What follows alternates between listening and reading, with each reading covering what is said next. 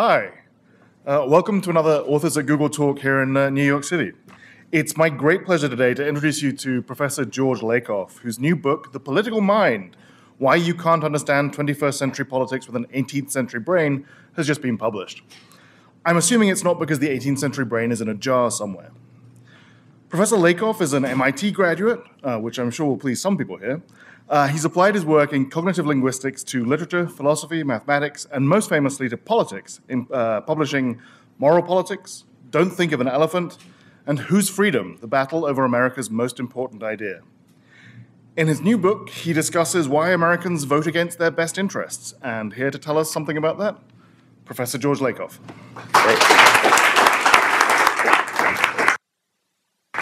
Hi, thank you all for coming, and hi to everybody wherever you are out there, and to friends in California.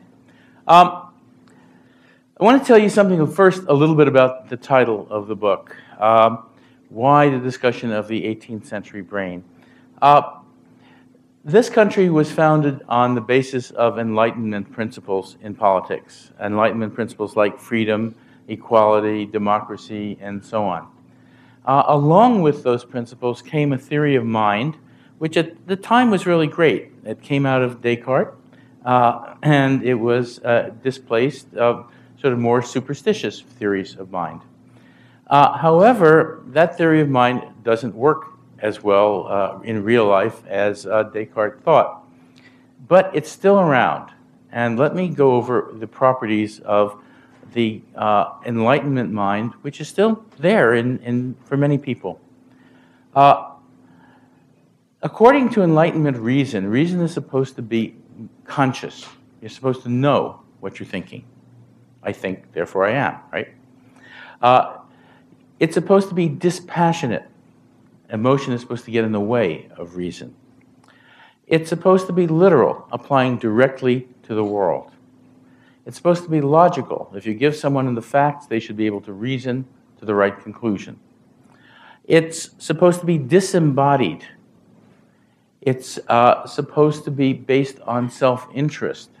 That is, the reason you have reason is to pursue your self-interest. And it's supposed to be universal. Everybody's supposed to reason in the same way. After 30 years of neuroscience and cognitive science, we know that every one of those is false. Every single one. The conscious part first. Turns out that about 98% of your thought, of your reason, is unconscious. It's what your brain is doing that is below the level of consciousness. And there's a lot that your brain is doing below the level of consciousness. And your conscious reason, your conscious thinking, is actually based on what's unconscious. And we've found lots of ways of studying what's called the cognitive unconscious in great detail. Let's take the dispassionate part. Emotion's supposed to get in the way of reason, according to Enlightenment thinking, and sometimes it does. But actually, a lot of other things have been discovered in neuroscience. There's a marvelous book called Descartes' Error by Antonio Damasio. Tony Damasio is one of our great neuroscientists. What he discovered was that there are certain patients with strokes and other brain damage who lose the ability to feel emotion. That part of their brain is gone. What happens when you lose the ability to feel emotion? Do you become like Mr. Spock, super rational? It turns out the opposite is true. You can't be rational at all. What happens is this, and you can see why.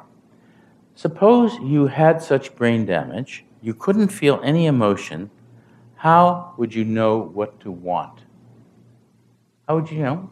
Would you feel happy or bad about getting what you want, or nothing? How would other people feel? If you couldn't tell other people's emotions, you wouldn't know if they'd be angry at you or happy with you. And it turns out that people who have such brain injuries have a terrible time making decisions, and they have a terrible time functioning in the world. They can't function rationally at all. And there's a very good reason for this. It also has to do with something about the nature of the brain. Amazingly enough, you think with your brains. Not with your computers, but with your brains. And anything you understand about your computers has to come through your brain. You don't just think about the world directly. It's got to go through some neural connections, not just connections, it's got to go through neural circuitry of a very complicated kind. And that's what we study at the neural computation group at Berkeley, which I've been co-director of for now 20 years. What we've been able to figure out is the nature of the circuitry needed for various kinds of thought and language. And we now have some understanding of how that works. And it's quite remarkable when you actually figure it out. One thing you see immediately is this. If you're thinking about the world and reasoning about it in terms of what you're going to do, you're going to be using narratives. It turns out that your personality has everything to do with the narratives that you are living out and the ones you're avoiding living out. As you see around here, there are certain narratives you're living out. And very different ones than are being lived out, say, at IBM. In particular, these narratives, there are lots of them, have a structure that have emotions built in. So, for example, suppose you have a hero-villain narrative. The villain does something horrible to some victim, and you get angry. The hero encounters the villain, and you don't know if he's going to win. There is anxiety, perhaps fear. The hero wins, you get satisfaction, joy, etc. Now, what that means is that the intellectual part having to do with the roles, hero, villain, victim, and with the sequence of actions is tied to the emotional parts. How? Via neural circuitry, which has now been largely worked out by various neuroscience labs. There are two major pathways for your emotions. The pathway, the positive pathway with the neurotransmitter dopamine, the negative pathway with norepinephrine as neurotransmitter. And what happens is those pathways go by various parts of the brain, sort of lower down. And as depending upon what's activated, you will feel in a positive pathway, happy or satisfied or awe. In the negative pathway, anxiety, fear, anger. Those pathways are connected to other regions, and you get structures that are both emotional and intellectual at once, seamlessly, via neural binding. Right? This is extremely important. There isn't this separation. It's not reason versus emotion. It's not rationality. They are inevitably part and parcel of the same structures, and you live and understand your daily life in terms of these structures. So you don't just understand the world directly in its own terms. You're understanding it through those structures, through what are called frames, and you probably have studied that here. I'll talk a little bit about framing, and through metaphor. We think metaphorically. Now, that's something that is very important to understand and very deep. By the time you're 6 or 7, you have learned hundreds of conceptual metaphors, hundreds, without even knowing you've learned them. And then they later show up in language. What happens is this. Take metaphors like more is up and less is down. Prices rise, fall, they don't literally go up. Or take the idea that you have a warm person, a cold person who is affectionate or non-affectionate, right? Why should you have those metaphors? They're not arbitrary. They're same in culture after culture. Why do you have those? How did you learn them? How did you get them? Well, think for a moment about how neural learning works. Suppose you're a child, you're being held by your parents, you feel affection, and you feel warmth, temperature. Two different parts of your brain are active, a temperature center and a center for emotions. Suppose you're watching water being poured into a glass as a child, or books or something else being piled onto a table. You have two parts of your brain active every time you see it, one for quantity and one for verticality. When different parts of your brain in different places are coactive over and over and over and over, day after day after day, what happens? You get spreading activation from these centers. Each neuron is connected to 10,000 others. You have lots and lots of activation spreading out along existing pathways. As they spread out, and this happens over and over again, day after day, you strengthen the synapses along those pathways, and then you spread further. And you strengthen those and spread further until a minimal pathway is found and you connect. And then spreading continues until you form a circuit. That is, it gets reinforced as every time that you experience these two things occurring together. That circuit physically is the metaphor. That circuit neurally computes the metaphor, more is up, or affection is warmth, or other metaphors, by the 100. By the time you're 6 or 7, your brain has been shaped to think very metaphorically without your even knowing it. So what does this have to do with politics? Well, it turns out that frames, narratives, and metaphors are the way we understand the world, including politics and including morality. Let's take politics for a minute. And then we'll come back and do it for many minutes. The earliest experience that we all have with governance is in your family. That's where you're governed. You're governed by your family. And as a result, what you learn is a metaphor that a governing institution is a family. And that can be a church, it could be a little league team, it could be a business, or it can be a government.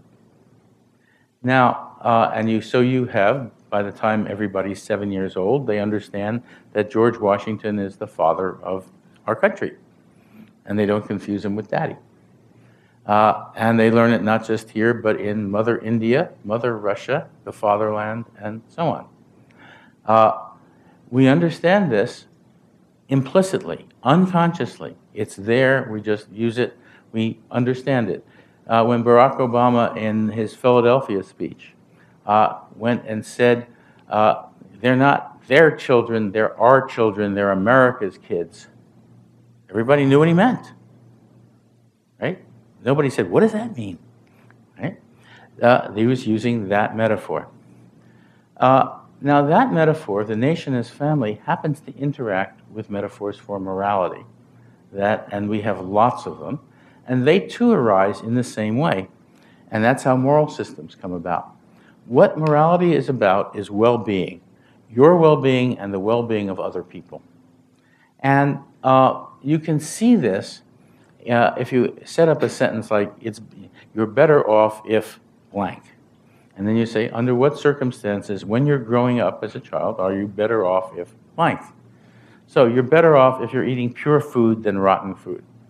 So morality is purity. Immorality is rottenness. That's a rotten thing to do. Okay? You're better off if you can stand erect than if you have to crawl on the ground. So morality is uprightness. Immorality is being a low-down snake. You're better off if you listen to your parents, assuming that they're trying to help you, as most parents generally are, than if you're not. So it turns out there's a metaphor that morality is obedience. You're better off if you're being nurtured by your parents than if you're not. Morality is nurturance. And on and on and on. There are about 24 at least metaphors like this that arise spontaneously, not just here, but in many cultures. There are purification rituals everywhere around the world. Now, what does this have to do with politics? In this country, we have two idealized models of the family based on two of those metaphors, namely that morality is obedience and morality is nurturance. And they give rise to conservative thought and progressive thought, to strict father families and nurturing parent families. And what I do in the book is go through exactly how those things work. And you can see this, they work metaphorically, not literally. It's not about your literal family necessarily. It's about an idealized version. And they each have a mode of thought, a mode of reasoning that goes with it. So for example, the strict father family, which is taught by James Dobson, who was a major figure on the right, says this: you need a strict father. Why? He's got to protect the family. He's got to support the family by winning competitions. Kids are born bad. They just do what they want to do. We've got to teach them right from wrong. The strict father knows right from wrong. He teaches them right from wrong by punishing them when they do bad. It's got to be painful enough so that they will avoid doing bad, do what's right, and then they get internal discipline to become moral people, and that's the only way that that works. And not only that, if they're disciplined, they can go out in the market and become prosperous. So what if you're not prosperous? That means you're not disciplined. If you're not disciplined, you can't be moral, so you deserve your poverty. What are social programs? Social programs are programs that give people things they have not earned. Well, what does that do from that point of view? In that model, it turns out if you haven't earned something, you don't have an incentive to be disciplined. If you don't have an incentive to be disciplined, you'll lose your discipline, you won't be able to take care of yourself, and you won't be moral. So there are very good reasons not to have social programs. They're doubly immoral. This is part of conservative reasoning. It comes out of the strict father model and then applies metaphorically, not literally, but metaphorically to social issues. Similarly, suppose you take the other view, the nurture and parent view. What does that say? It says nurturance is empathy. You care about your children. You identify with them, and it's responsibility. You set limits. You have to protect them. You have to make sure they're educated, and so on. Okay? That's what it is to be a nurturing parent, and you raise them to be nurturers of others. That is, you want them to care about other people, to be responsible for themselves, and be responsible for others as well. Sort of the opposite of indulgence. Now, what does that have to do with politics? When you map that onto politics, it says that a government, a democratic government, is one where people care about each other, where empathy is at the heart of it. And when that's the case, what does that impose on the structure of a government? It says the structure of a government has two moral missions: protection and empowerment. Protection is not just military protection, it's consumer protection, it's worker protection, it's environmental protection, it's safety nets, it's healthcare. What about empowerment? It's not just building roads and communication systems and educational systems. It's also upholding the banking system, having a stock market, having a court system, having an energy system. In this country, nobody can make a dime in business without government empowerment, without all of those things being provided. And what is taxation on this view? Taxation is what you pay to live in America instead of living, say, in Chad or Bangladesh or places that don't have all of these things. Warren Buffett said that if you dropped me in Bangladesh 30 years ago, I'd still be impoverished because they didn't have a banking system and they didn't have a stock market. Now, that is a view of government that's very, very different from a conservative view of government. It's a view of what a person is that's very, very different. And it is showing up in this campaign, and it's showing up for an interesting reason, and the brain has something to do with it, and is something you should know. 12 years ago, in Parma, Italy, an amazing discovery was made. This was in Rizzolatti's lab. They were studying macaque monkeys, and they were looking at how the premotor cortex works. The premotor cortex coordinates complex actions like this, like taking a drink, which I'm going to do. If you looked at that, I had to open my hand, move my hand out, raise it, open the elbow, close the elbow. The motor cortex can only do those individual things. The premotor cortex has connection to the motor cortex that controls and coordinates those. It choreographs actions. So they were looking at the premotor cortex of the monkey, and they had a probe in there with a lot of pins that would go down that are very, very small and could measure the activation of individual neurons. So that when the monkey was grabbing a ring or peeling a banana or pressing a bar, they could tell exactly which neurons were firing and how much. And they could register it on their computer. And every time a neuron fired, the computer would go blip, and the monkey would press the bar, and you'd hear blip, blip, blip, blip, blip, and so on. The experimenter one day, it being Italy, said, okay, time for lunch, bye. Went out for lunch, came back, saw a pile of bananas, picked one up, peeled it, and heard click, click, click, click, click. But the machine was hooked to the monkey, not him. Turns out that those neurons in the premotor cortex fire when either the monkey did an action or saw someone else do the same action. They're called mirror neurons. This wasn't a miracle, so pardon that. The idea is that there are connections you're born with between the premotor and parietal cortex, which integrates perception, and that these get tuned as you develop, so that exactly when you perform an action, the same neurons will fire as when you see someone perform the same action. This has been found in people as well by different techniques. They don't, go down and put the probes in there, unless with certain operations they actually have, but not in the same place. It turns out that those neurons are connected to the emotional pathways. And that is why you can see somebody who is sad or happy or angry and tell what they're feeling. That is why you can feel someone else's pain. That is what empathy is about. Empathy is physical. Empathy is something we are physically set up to experience. And those neurons fire more when we cooperate even than when we imitate.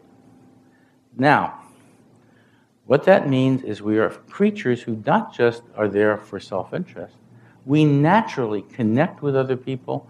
That's one of the reasons we cooperate with people, we form societies, and so on. Now, this has everything to do with progressive politics, because empathy is the heart of progressive politics, as we just saw. Now, what does that have to do with the present campaign? What's particularly interesting about this campaign, there are a number of remarkable things. What is most remarkable to me is what is not discussed. The most interesting parts to me are never discussed by the pundits. And let me tell you some of what those things are. Empathy is the heart of the Obama campaign. And Obama talks about it. He's never asked about it after he says it, but because they don't know what to do with it, but he actually says it. For example, if you go online, Google the Selma speech. You can do that here. Google the Selma speech, and you will hear the expression, the empathy deficit, over and over. If you go and listen to the Philadelphia speech on race, it is called A More Perfect Union. And Obama there talks about how the ideals of the country were imperfectly realized and how they should be more perfectly realized, why we need, quote, more freedom, more fairness, more caring, more opportunity. More caring, right in the middle of that. The next day, he was asked by Anderson Cooper on 360 what his view of patriotism was. And he said, patriotism begins with people caring about each other. That is why we have the principles of freedom and fairness.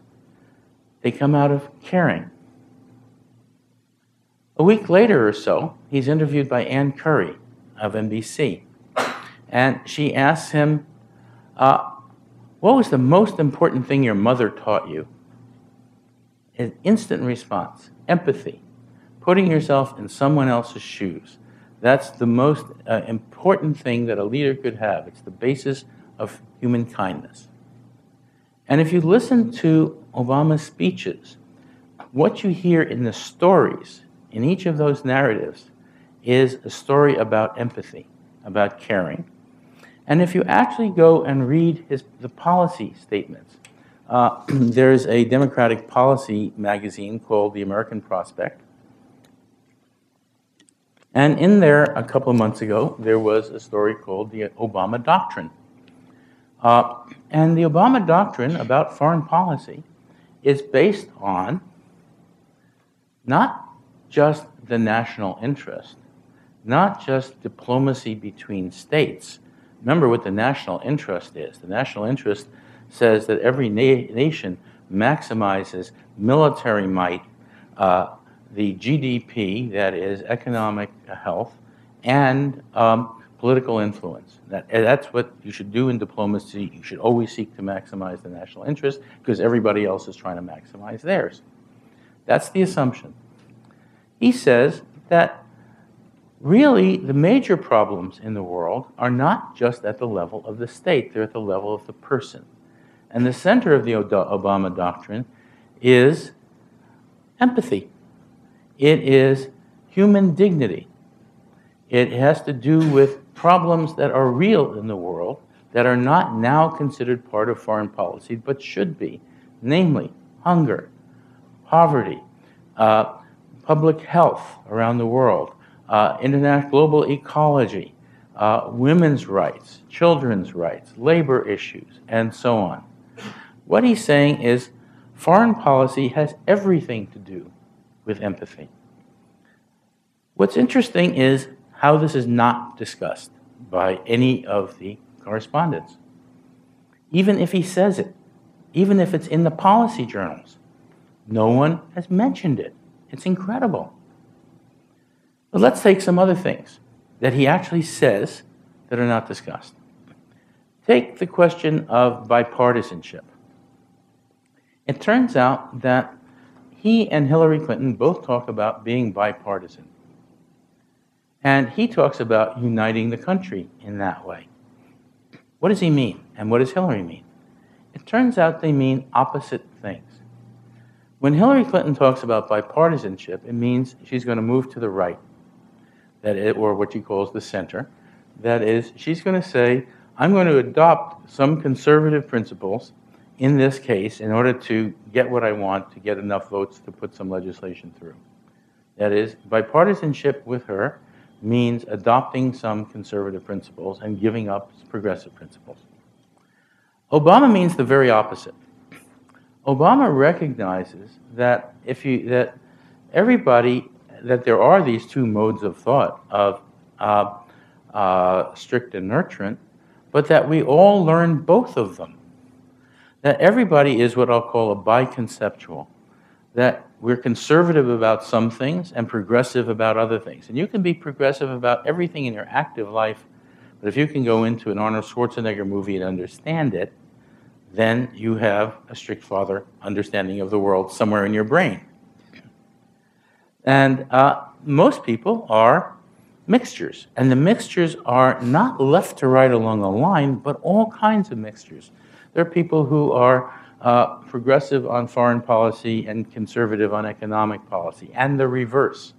So take two people like Joe Lieberman and Chuck Hagel. Hagel, anti-war, very conservative. Lieberman, pro-war, relatively liberal.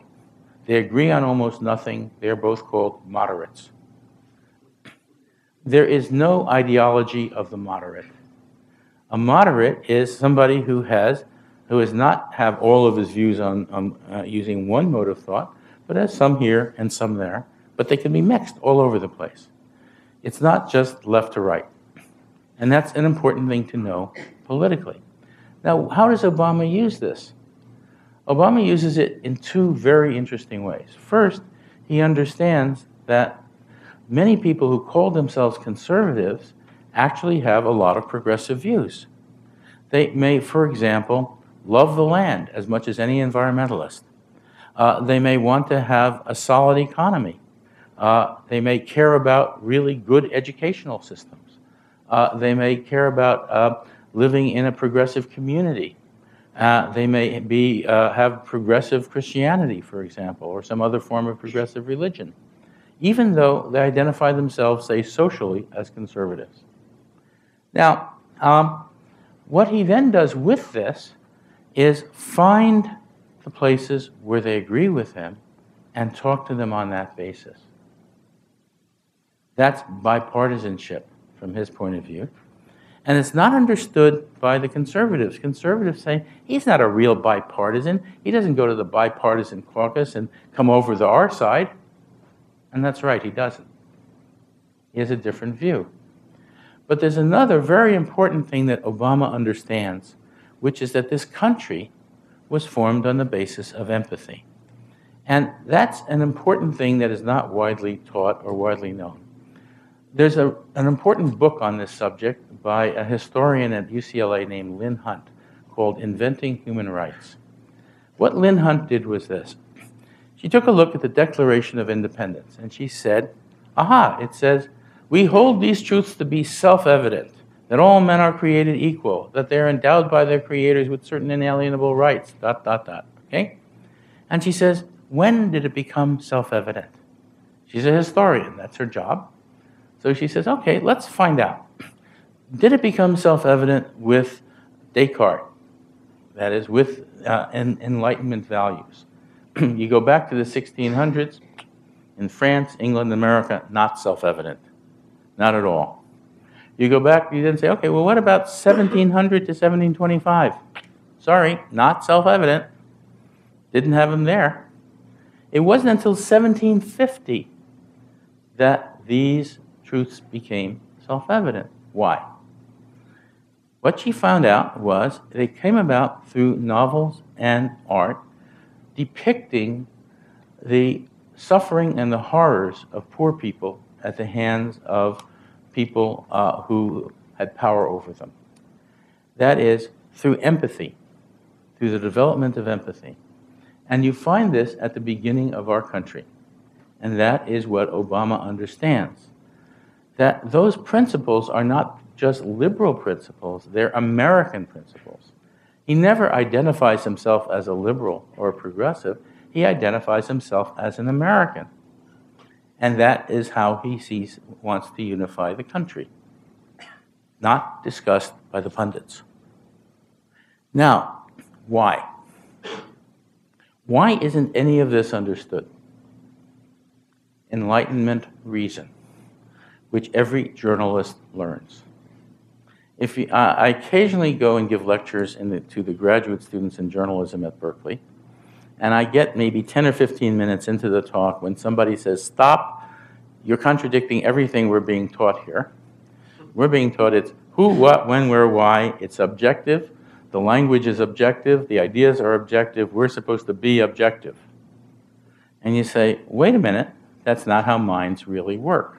That's not how language really works. Each word is defined with respect to some conceptual frame.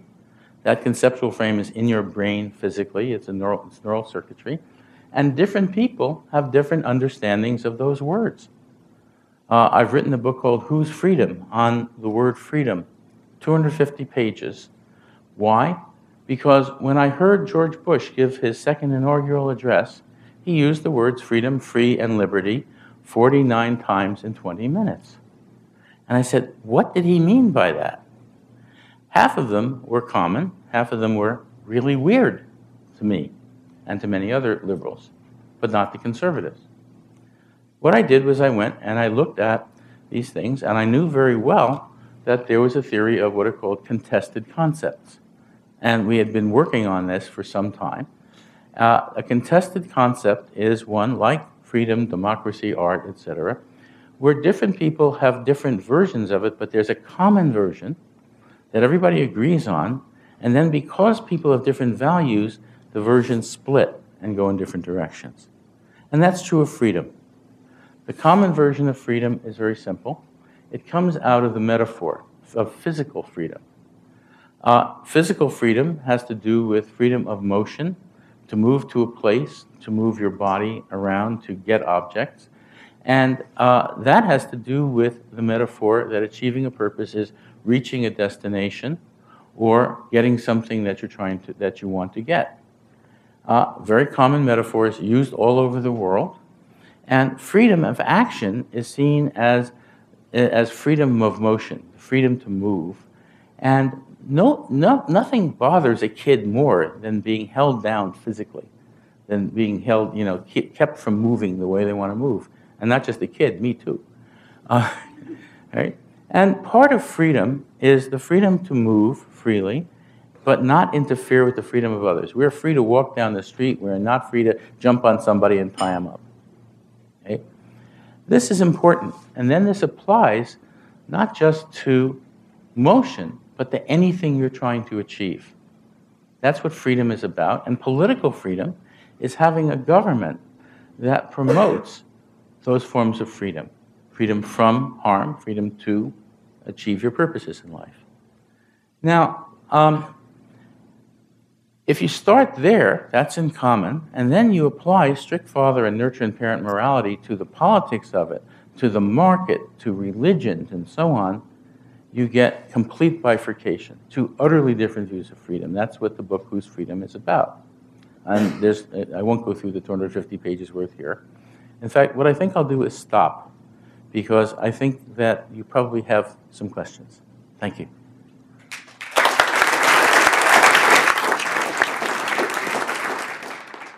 If you have questions, please use the mic so that we can be heard remotely and on camera. Mm-hmm. Hello. Hi. So, if I remember correctly, well, I do remember that we had Steven Pinker here a little while ago. Oh, God. And I read his book, and if I remember correctly, he has a sort of a critique where he accuses you of, he seems to like your work, but accuses you of taking it a bit too far. So, I mean, unfortunately, I just remember this on the way here, so I can't exactly remember his critique even, but can you just comment on that? I'd be delighted to. Thank you for asking. Always a pleasure to contradict Steven Pinker. Pinker hasn't really, I don't think he's really read the books. The one that he needs to read, or that should be read on metaphor, is a book called Philosophy in the Flesh, which goes through the neural theory of metaphor. The earlier book, Metaphors We Live By, back in 1980, was the bare beginnings of an understanding of metaphorical thought and language. And that's the one that Pinker likes. And, it was fine. It said that there are cross-domain mappings and things like that, and that metaphors were in ideas and they show up in language and so on. What happened after that is we started finding that metaphor was showing up very early in children, that the same metaphors were showing up around the world, not all of them, but what are called primary metaphors, simple ones, like more is up, like purposes or destinations, and so on. And we started doing field work on it and find those simple ones in culture after culture after culture. And we didn't understand why. Finally, in 1997, we got a neural theory of metaphor that came out of 3 dissertations at Berkeley. One by Joe Grady on primary metaphors, sort of describing their structures and what they were. One on child language acquisition of metaphor by Chris Johnson. And the major one by Srini Narayanan, who showed what a neural computational theory of metaphor would be like. And once you had that, you could see that neural learning theory, given the understanding of how neural computation works, could talk about the learning of metaphor before all of these things. What that said is that, as a consequence, that metaphor is structuring your whole conceptual system early, and that that complex metaphors are combinations, that is, neural bindings of simple ones. That's the part that Pinker, I don't think, has gotten yet. I don't even know if he's read that part of the book, or that book at all. But certainly, he's missing that. And once you see that you have metaphors like a governing institution is a family, and metaphors for morality, such as Morality is obedience, morality is purity, morality is nurturance, morality is uprightness, and many others. You can see where they come from, why they're there. You have an explanatory theory of it, but you also have an explanatory theory of how people think politically, and that it's not just all one and all the other, but mixtures. And what does that explain? It explains political discourse, how people are reasoning, how you understand what people are saying, if you do, and sometimes you don't. Very often, liberals don't understand conservative arguments, and vice versa. But if you do, this explains how you do. And the data is everywhere. The data is in every speech you hear. The data is in every article you read. The data is every time anybody discusses anything about politics and gives an argument. That's data. Anytime they use language in it, that's data. That is the data that all this stuff is based on. Steve doesn't know this. And by the way, Steve's a smart guy. I'm not putting him down. It's just this is not his thing. Have you looked into the different metaphors that are in use between what we would consider common Western thought and that fueling the religious fundamentalists in the Middle East that cause terrorism? Well, first of all, what's interesting is a lot of them are the same. That is, if you look at the fundamentalism around the world, it's largely radical strict father reasoning without corresponding nurturant reasoning. So it's all has to do with obeying ultimate authority that is unquestioned, with the use of power and the idea that morality should be backed up with power. That is very common in conservative, what I call conservative thought, that is radical conservative thought. And the same mode of thought is actually used in fundamentalist Islam, in radical conservatism, in fundamentalist Judaism, and so on. And you get nurturant thought similarly in nurturant Islam. There's most Muslims in the world are not radicals. They're not fundamentalists. Most of them are nurturant. We're nurturant people. They're very sweet folks.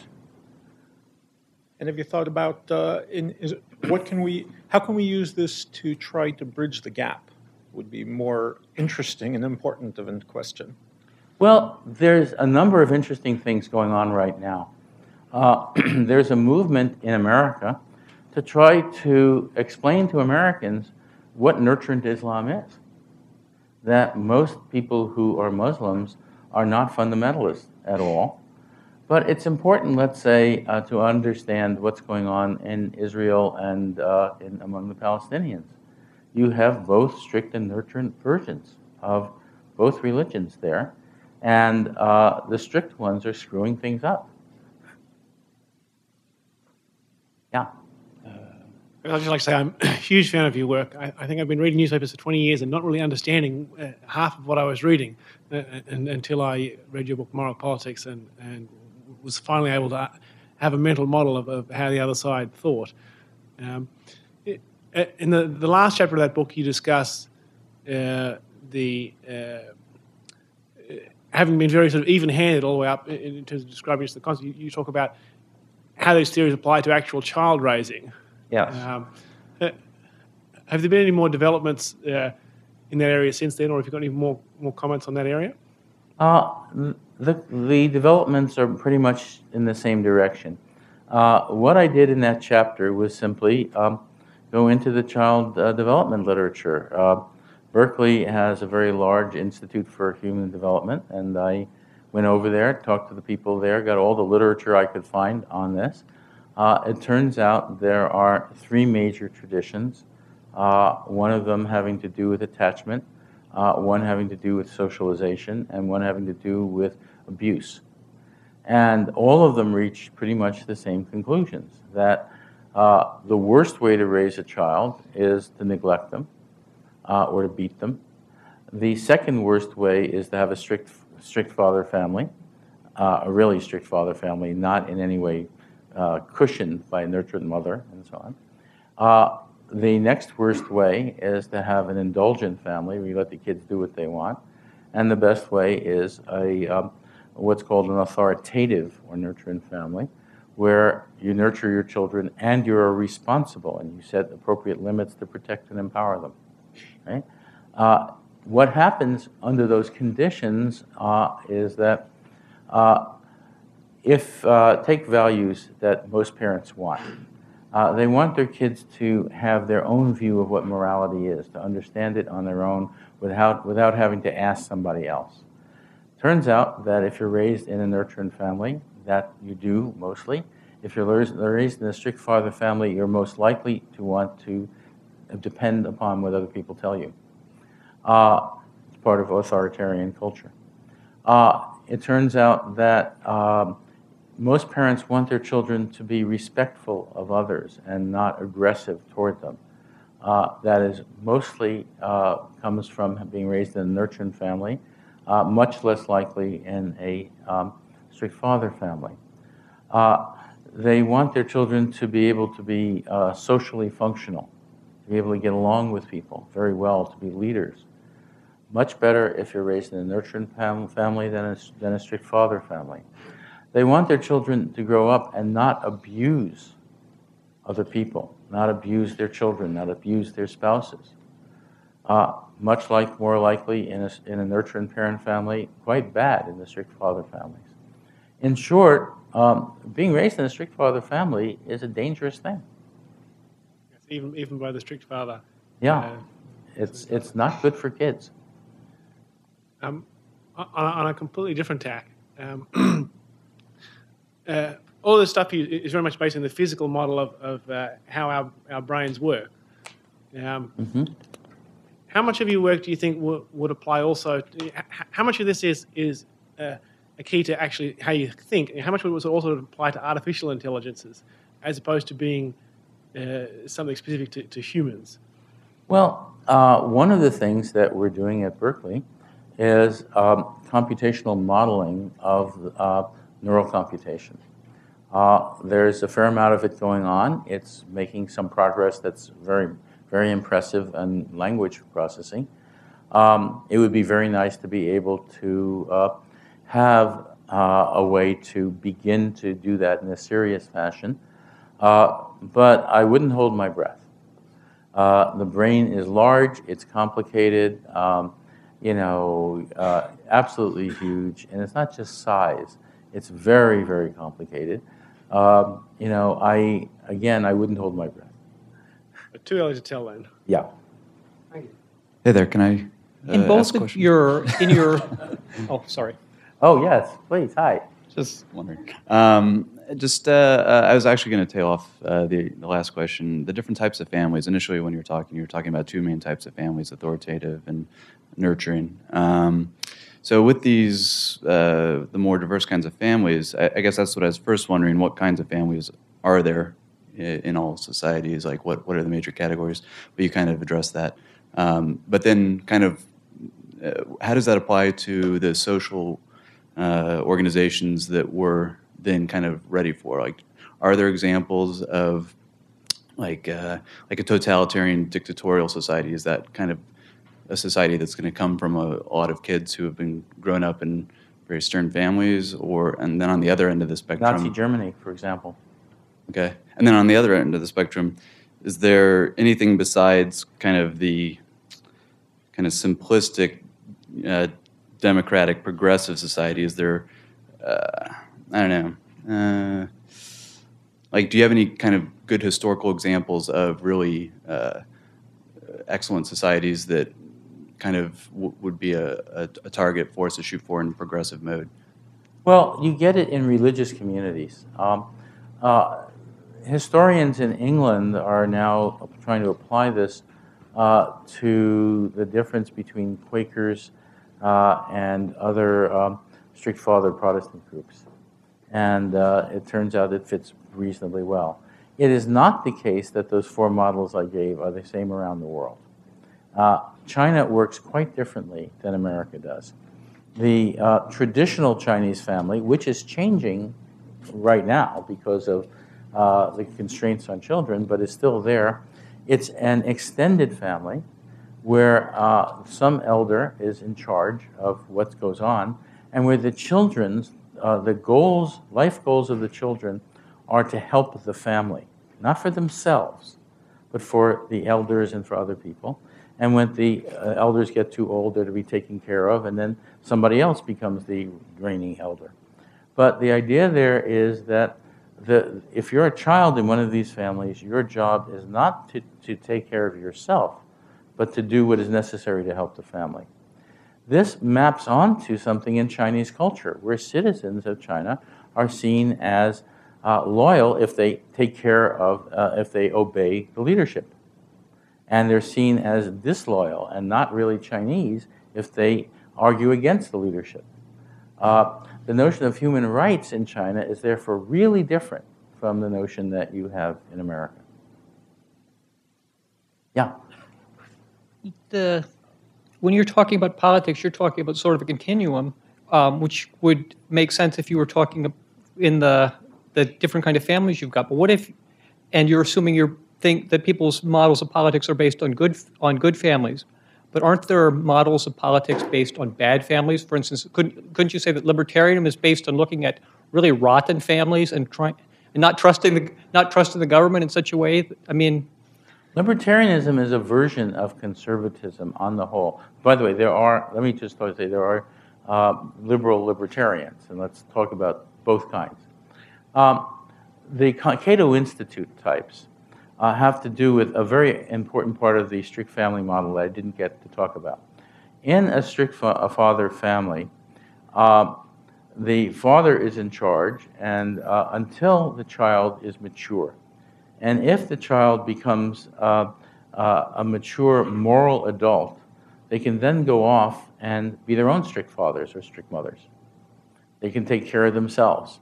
However, if they're not able to do that, then the parents are, supposed to, give them tough love, right? Not help them, send them off. But once the child is mature and off on their own, the parents are not allowed to meddle in their lives. And you see this in conservative discourse all the time. There's a marvelous example that came up during the Clinton administration, where the conservatives were trying to push through a balanced budget amendment. And the Democrats defeated it by 1 vote. And Bob Dole, who was majority leader of the Senate, got on TV and started railing against people who think that Washington knows best. Now, think about Washington knows best. Blank knows best is from father knows best. Everybody in the country heard this, immediately understood it. That is, these are people who are saying, we should be on our own, we shouldn't have this strict father telling us what to do, etc., which is a lot to do with conservative antipathy toward the government. That's what the conservative libertarians are largely about. Progressive libertarians are focusing on empowerment and fulfillment in life very much as part of what they're doing. And in some cases, they happen to overlap. And they also focus on responsibility, which is part of what nurturance is. So you get that as possible. You also get people who are partly conservative and partly liberal in some things. So you're going to get a number of different versions of this sort of thing.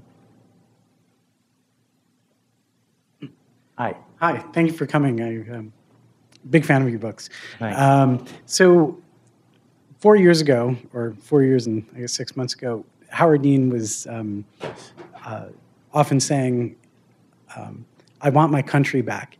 And it would get huge applause. And I was one of the people applauding, but then... So was I.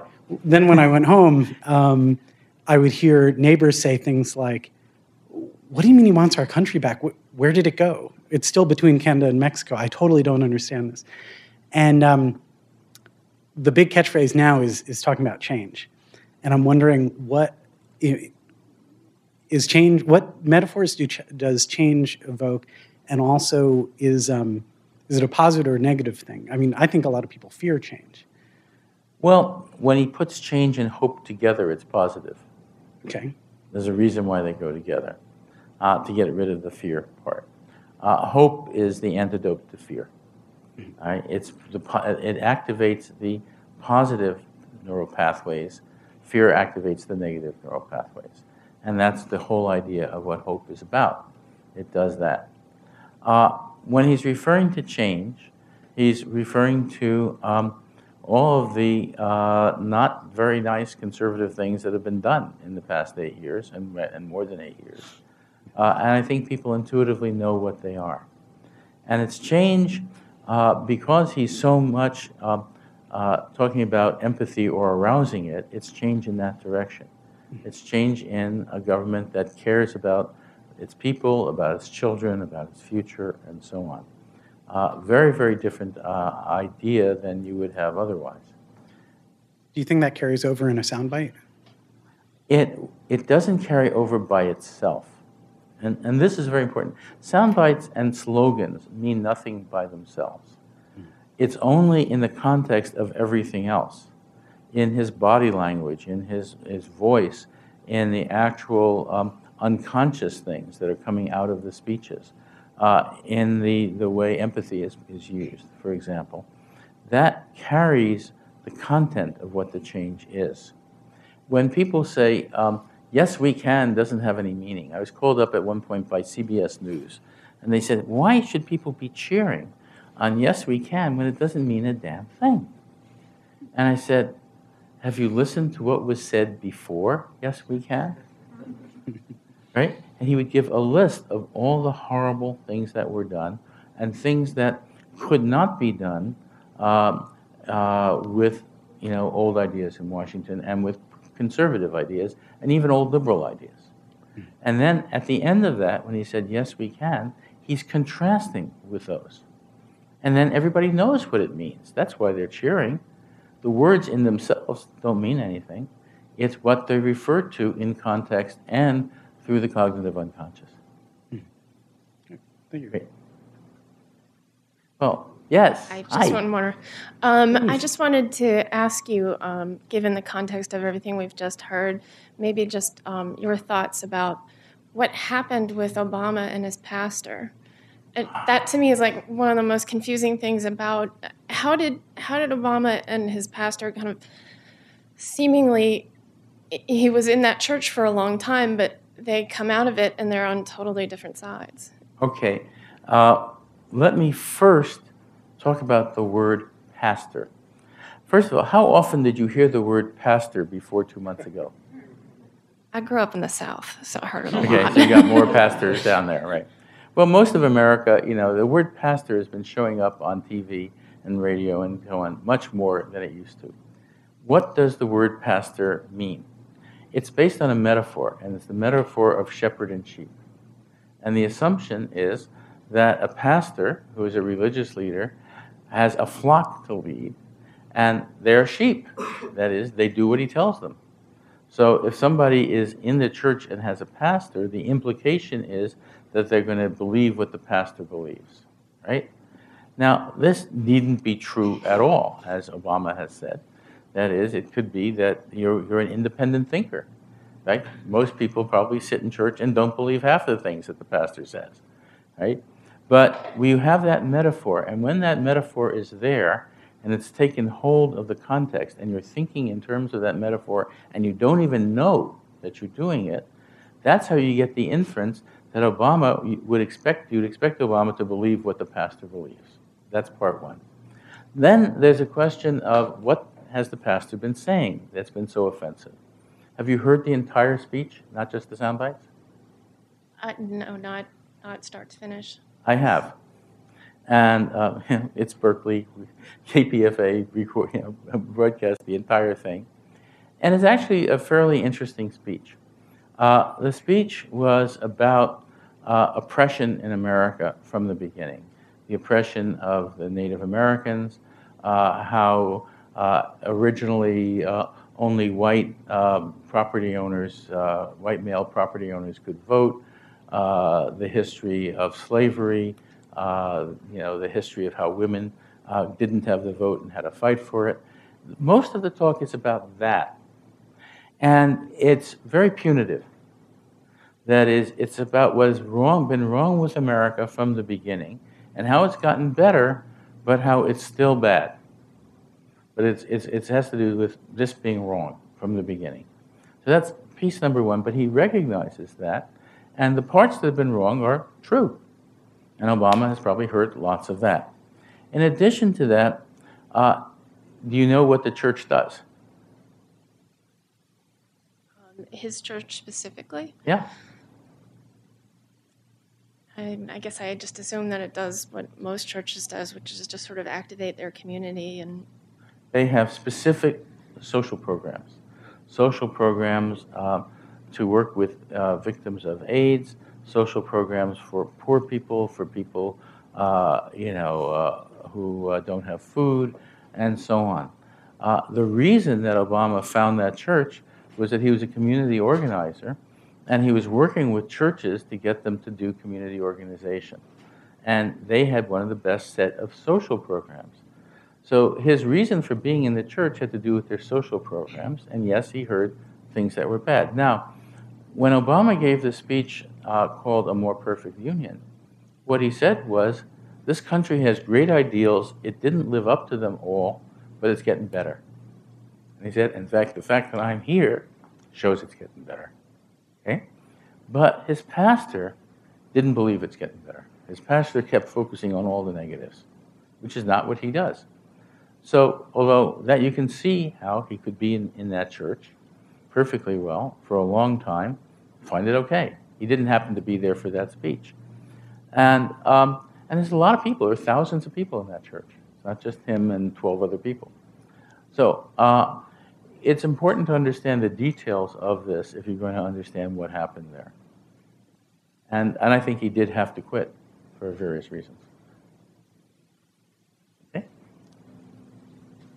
Anything else on that? well, just sort of the. I mean, I guess he has to leave the church because there's, on a surface level, he can't be seen on the political stage as agreeing with these things.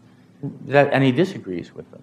Right. In fact, as president, because people have that logic of what a pastor is and actually use it, he can't have that interfering with his campaign or with his presidency, and it interferes with the church.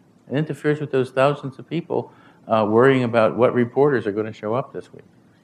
I guess it's not so much that I don't disagree with how Obama handled the situation. It's more like I don't understand the pastor kind of deliberately or not deliberately undermining like what happened there. The pastor is a biconceptual. He has nurturing goals and strict father means. He was a Marine. I think that's unfortunately all we have time for. I'd like to thank Professor Lakoff again for coming in.